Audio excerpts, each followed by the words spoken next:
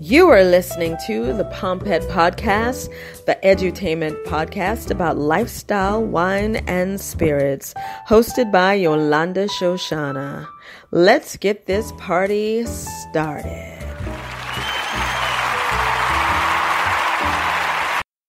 Hey. Thanks so much for tuning in to the Pompette Podcast. This is Yolanda Shoshana, but you can't call me Shoshi.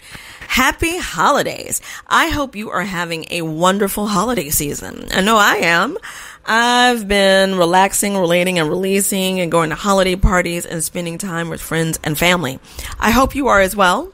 I know this can be a difficult time of year for some people, but as I said in my newsletter, my Pompette newsletter, do your best to focus on something that makes you happy during the holidays, whether it's the smell of a Christmas tree or the smell of gingerbread cookies or that really expensive coffee at Starbucks. You know, they add that peppermint and add $2 to it. But whatever that is that makes you jolly, find that and hold on to that. Speaking of friends and family, I want to talk to you about some books. I got some really great books this year that I want to tell you about that are great to help you with entertaining, cocktailing, and just making food at home. 6 books that I really loved. So you'll notice that there is a French theme here. People love to send me books about France and French food, and I actually love it. First up, I have A Bite-Sized History of France, Gastronic Tales of Revolution, War, and Enlightenment. It's by Stephen Hanaud and Jenny Mitchell. Great little book. People were raving about this, and then I ended up with a copy. They sent me a copy, and I love it.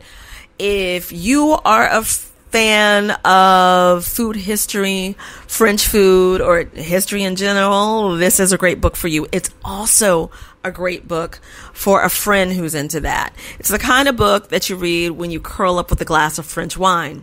It's written in short stories, so it's not like a long history lesson, so you can pick and choose which chapter you want to go to. It covers things like wine, of course, croissants, baguette, all the good things that the French love to eat, and we love to eat as well. So I definitely recommend that. Then I have a book that I was so surprised when it arrived because I wasn't expecting it. Sometimes people send me things and I don't know that they're coming. But this book is called French Grill, 125 Refined and Rustic Recipes. It's by Susan Herman Loomis. Such a delightful book. It is so wonderful and beautiful.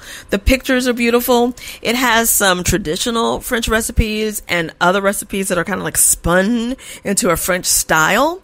Now, if you are like me, you know I live in New York City and I don't have a backyard, and you're like, girl, I don't have a backyard. I don't have a grill. Wait, get an indoor grill. I got an indoor grill because I was determined to try these recipes. Now, yes, I had grill pans, but I actually wanted to go get an indoor grill. And Hamilton Beach has some really great selections. I got one where I can see the food that I'm grilling, and I can smell it, and I can change the temperatures and all that good stuff. So, indoor grill, get yourself one if you don't have one. And the book is divided into appetizers, then you have your first courses, and divided into your meats, of course, from your poultry, fish, rabbit, if you're into that type of thing, lamb, beef, and veal, side dishes, of course, dessert, because they're French, and of course, it has recipe for sauces. Now, you know the French love their sauces, so some really great sauce recipes and herbs and spices. Just beautiful, great gift, but also wonderful if you are into French food yourself. And it's going to be great for those summer months when you're sipping on your rosé. Because y'all, I know y'all like to rosé, but get your rosé from Provence and get your French grill on, and you are good to go. The next book I got at the Book Expo.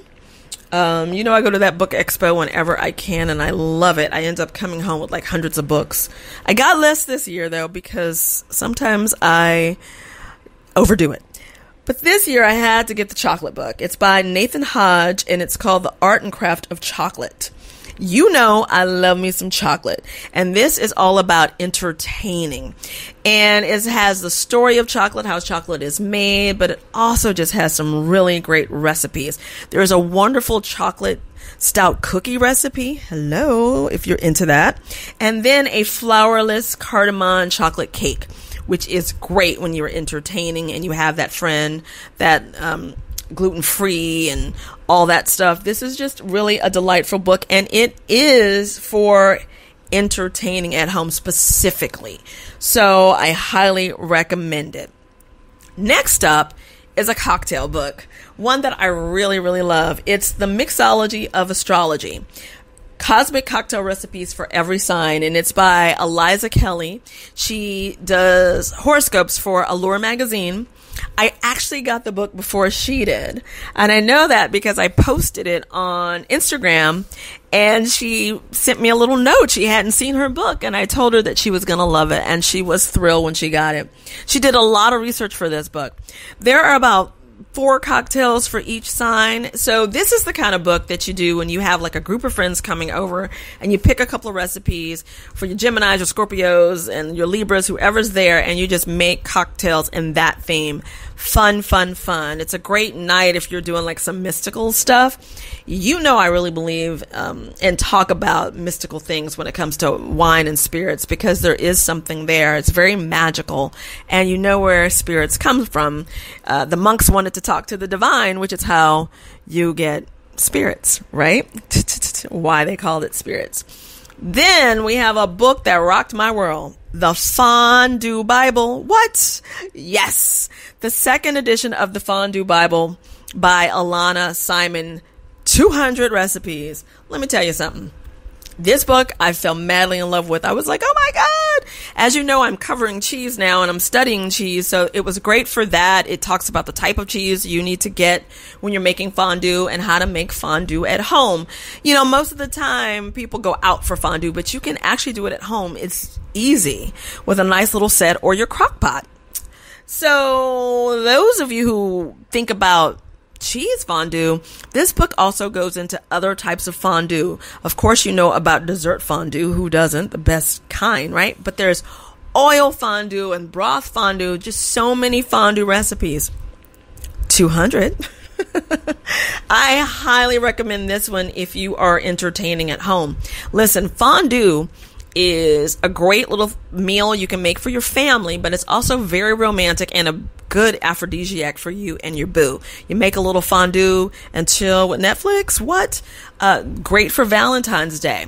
Whenever I'm out at this one cafe on the Upper East Side, it's called DTUT, Downtown Uptown. The thing about that cafe is people would go there for these couples would go for the s'mores, of course, because you get your little fire pit and all this little thing to do your s'mores, and they'd go for the fondue. Fondue is very sexy. You kind of snuggle up together, have a good conversation, sip your wine, and you dip your stuff in your cheese or whatever. Just great. So don't forget, don't sleep on fondueing at home. Last but not least, I have one more book to tell you about. I think it was my favorite, if I had to choose a favorite. I loved all these books, though, so it's hard to call one my favorite. But this one, you know me and my France. It's Let's Eat France, and it's by Francois Regis Gondry. This book is absolutely stunning. It's got 1,250 specialty foods, 375 recipes, 350 topics, 260 personalities, maps. The French love their maps, just so you know. Maps and charts and tips, etc. If you are a foodie, if you are a Francophile, you like history, you like France, this book is for you. It's a big book. Like I said, it was sent to me, but I believe it runs for about $50. And since it's the holidays, you might get it for, $45-ish. Beautiful book. Great to put on, a big coffee table. And for people that come in, they're like, ooh, ooh, ooh. Or if you don't want anyone touching it, because it is a beautiful book, just somewhere where people can see it on your shelf. Just stunning. Amazing book. I can't recommend it enough. And it would be a good gift to yourself or someone else. So I hope this helps you build your cocktail, food, entertaining library. These are just some suggestions. I also recommend, though, if you don't know if you want to buy these books, because it's harder and harder to see books now since stores keeps closing. Our poor bookstores keep closing. And I know you can go on Amazon sometimes and get a sample, but you still want to look at it. I highly recommend slipping into a library and checking to see if they have it. Maybe checking the book out and trying it out to see if it works for you before you do make a purchase. And if your library doesn't have a book, a lot of times you can make a request with the librarian. There's so many books. They're not going to order everything, but don't forget to talk to your librarian. And especially if you think it'd be a great addition to your library. I know some people are in smaller places. In New York, I can find pretty much anything I want, right? But if you're in a small town in Idaho or a small town in Texas, maybe your librarian wouldn't order the Fondue Bible, though you should question that. Or she's not going to have the Mixology of Astrology. But go ahead and ask for these things and they'll order them for you. And I know libraries are doing ebooks as well now, so maybe your library can even provide the ebook form for you. So don't forget to sign up for my newsletter, Pompette. A new edition did drop today. So go and you can get the link in my Instagram, sign up, get it sent to your inbox. And don't forget to stop by awitchintheworld.com. And until next time, peace, love, and cheers.